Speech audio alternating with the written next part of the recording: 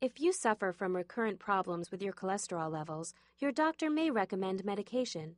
How will your physician decide what's right for you?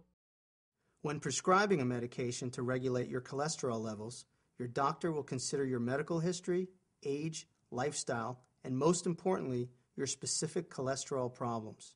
There are two types of cholesterol medication.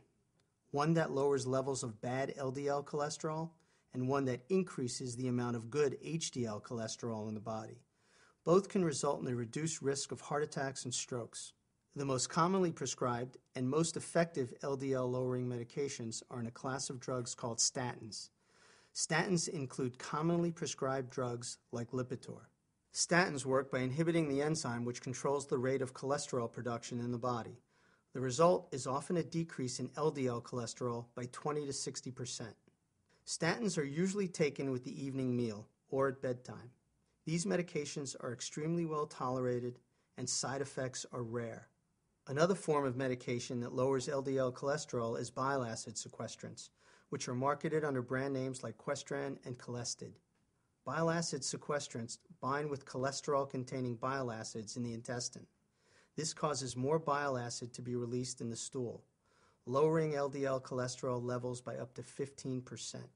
Cholesterol absorption inhibitors like ezetimibe or Zetia work by blocking the absorption of cholesterol from the intestines. These drugs are about as effective as the bile acid sequestrants in lowering LDL cholesterol. Both cholesterol absorption inhibitors and bile acid sequestrants may be more effective at lowering LDL cholesterol when combined with a statin. If low levels of the good cholesterol HDL are the problem, your doctor may turn to a medication like niacin, more commonly known as vitamin B3. The average American diet contains just 15 to 30 milligrams of vitamin B3 daily. Using niacin for cholesterol, however, involves much higher doses, up to 3 grams per day. Niacin acid is available both as prescription and as an over-the-counter medication. It can raise HDL cholesterol by up to 35%, but even the over-the-counter version should be used under a doctor's supervision. Not all people with high cholesterol require medication. In most cases, your doctor will recommend lifestyle changes like a low-fat diet, daily exercise, and smoking cessation as a first recourse. However, if your cholesterol levels don't fall with these measures in about 3 months, your doctor may prescribe one or a combination of these medications.